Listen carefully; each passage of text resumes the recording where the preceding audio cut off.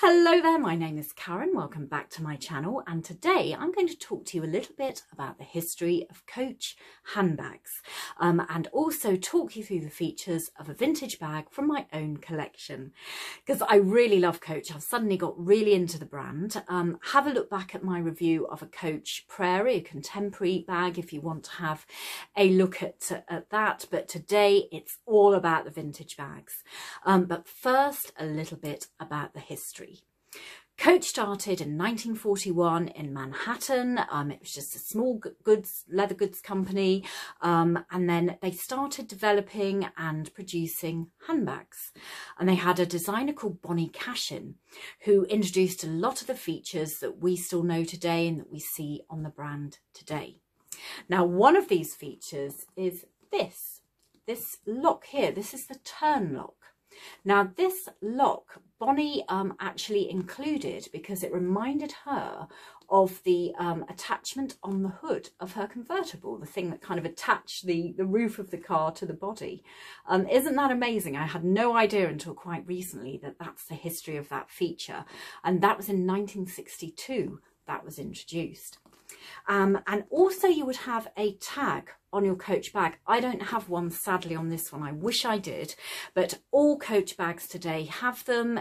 It's a great feature. It's on a little bobble chain to match your hardware, and it is simply a leather swatch.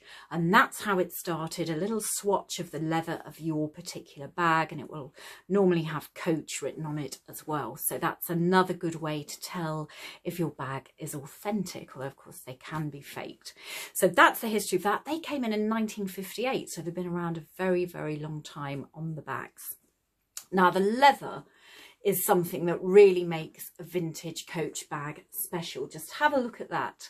It's shiny, it's soft, yet it's very, very resilient and very, very long lasting.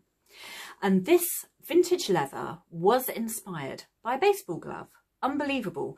A baseball glove, it's kind of soft, it's well worn, it gets better with age, and that's what they were trying to achieve with this leather. So the leather is actually glove tanned in these old bags. It's calf skin, and it's full grain leather, and you can actually see all the imperfections, the natural imperfections. They're not polished out. That's what gives it its character. And also it does mean if your bag gets a little bit scratched, as this one has, it's not a big deal because it's all part of that lovely lived-in look. The bags are really designed just to get better and better with age, the more and more you wear them. So that's another great reason to buy vintage if you can. Now on this you'll see the tabbed flap. This was introduced in 1969. It's a good year, 1969. I won't say why. It's because I was born in 1969, no other reason. But there we go. That is the tabbed flap. So that's a really easy way of accessing the bag. It's just a sort of super easy bag to use. Great capacity in it as well. This one is actually the Rambler, I think. So that's the design of it. It was just designed to be quite a nice simple handbag, quite capacious. You can put lots in it. Doesn't have a pocket at the back here. Does have one at the front here, as you can see. And I'll just take out the stuffing I've got in there just to give it a bit of shape. And you can see that the inside is raw suede. That's another thing that you will find on a vintage bag. It's raw suede. It's not lined at all. And in this one, you can see I've got a very simple zipped pocket here just for security, with a little simple zipper pull there, which is very, very Coach. And then inside you can get a glimpse of the story patch or creed. So I'm going to tell you a little bit about that in a minute.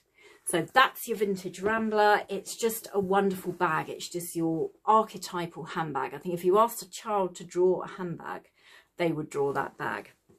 So anyway, the creed inside, what I was telling you about, I won't try and show you because it'd be very hard to see it, but have a look online for some examples.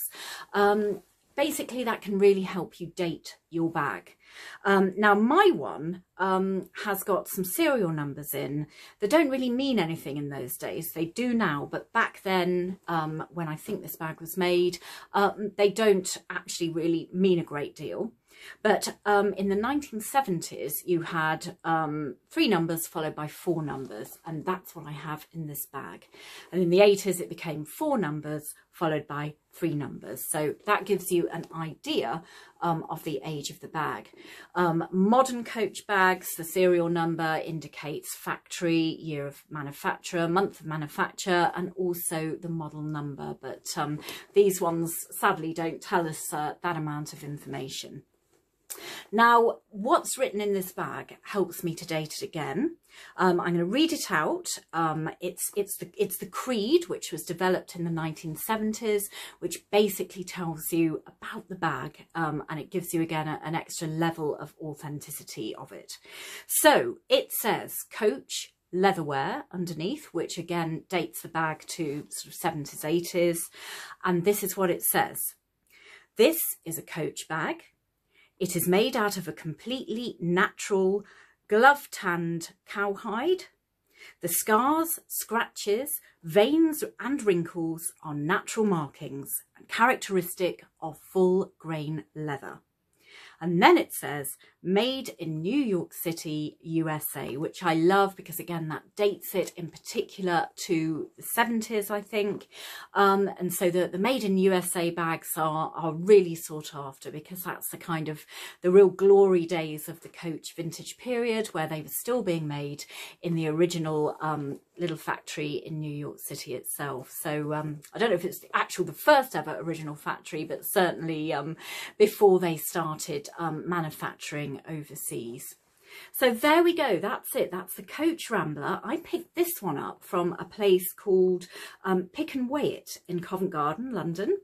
They've got a lot of Coach bags, as does Rocket and a few of the other outlets. So you can often pick these vintage bags up from specialist vintage stores, and this was £44. You can get them on Etsy, usually for a lot more, and on eBay. And I think if you're in America, you'll probably be going, that's a lot of money, because I bet you can pick these up a lot cheaper over there. But here in the UK, not so easy to find. But if you do like your vintage shopping, you are eventually bound to find a Coach vintage bag of some description. Anyway, I hope that's been of use to you. Any questions, do put them at the bottom of the video, do comment, and I will try to answer them. Please like this video, please share this video, and please do subscribe to me here on Cool Menopause, and I'll be back again soon with some more videos. Until then, take care. Bye.